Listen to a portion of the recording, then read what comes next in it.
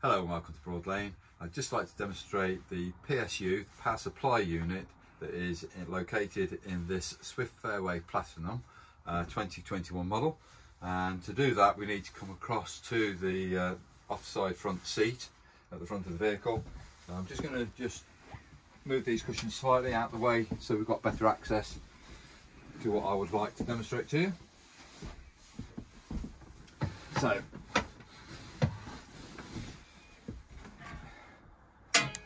just raise everything up, it makes it easy, just so you can see what I'm looking at. So PSU, power supply unit, it's made by a company called Sargent. This is the EC600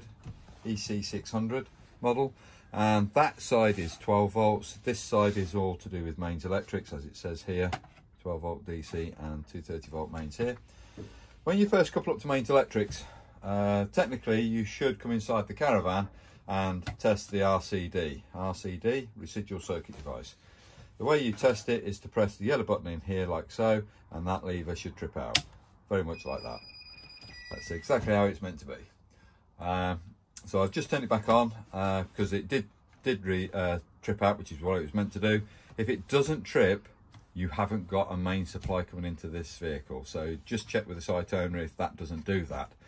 What it signifies, if anybody's using mains inside this vehicle, you're going to be perfectly safe because it trips out in milliseconds should there be an issue with the vehicle.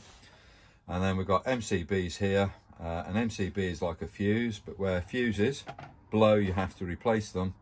All these do is just trip out. They're resettable. You just push it back up into that direction like so. So we've got 3 MCBs. If I'll just load the front face of this unit down. Okay, so we've got a nice diagram here. This is the main side of stuff, and that is the 12 volts. On the MCBs, it says item 1 is a 10 amp supply, and it serves the sockets within this vehicle. Item 2, MCB 2, is a 16 amp supply. Again, that is now serving the heating system and sockets. And MCB 3 is a 10 amp supply serving the refrigerator and other auxiliary devices. Right, so that's a quick explanation as to how it distributes from here off these MCBs, and there's 1, 2 and 3. And I'm now just going to come across onto the panel itself again. You can see that we've got a series of 3 potential lights. I say potential, we don't want that one to illuminate. So the red we don't want actually to be illuminated. It means we've got reverse polarity, and that really only applies when we're on the Continent. The Continental plug is a 2-pin plug, and you can have it inserted into the socket the incorrect way. So all it is a case of pulling the plug out, turn it around, insert it the other way, and that should overcome that red light polarity there.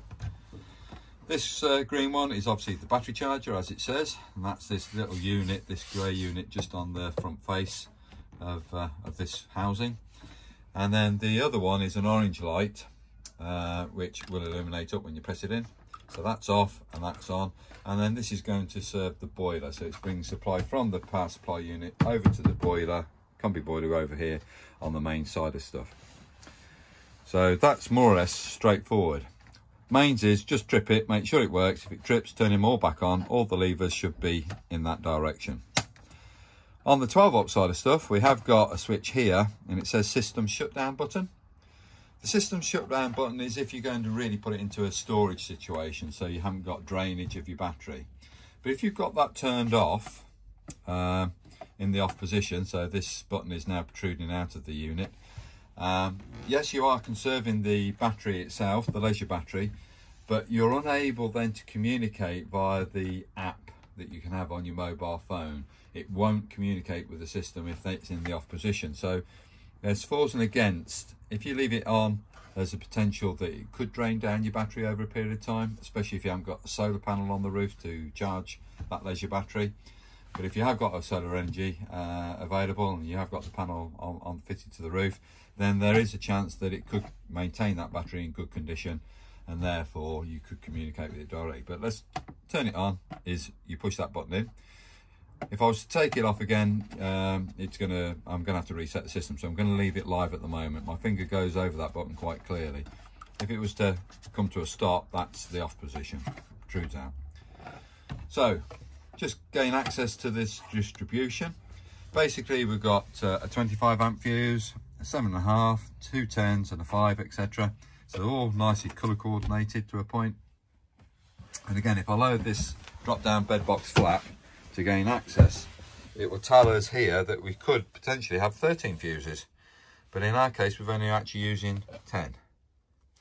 If it's 13, we're into a motorhome. The last 3 are all to do with motorhome use. So again, here number 1 is a 2005 amp fuse. It's white in colour and it serves the battery charger. 25 amp fuse, white in colour, and it serves the battery charger. That is quite correct. We've got a green light on next to that, so I know it's working. That's the battery charger I'm referring to. Any of the other distribution, it just tells you what it feeds within the caravan as you go down that label there. It's easy to remember. It's just 1 to 10. We've only got 10 fuses in that particular housing area there. The next bit that you would come to distribute the 12 volts within the caravan is coming up to the command panel, and the command panel is covered in a separate link that we will be sending on with any videos that we accompany this PSU unit. Many thanks for listening to this video.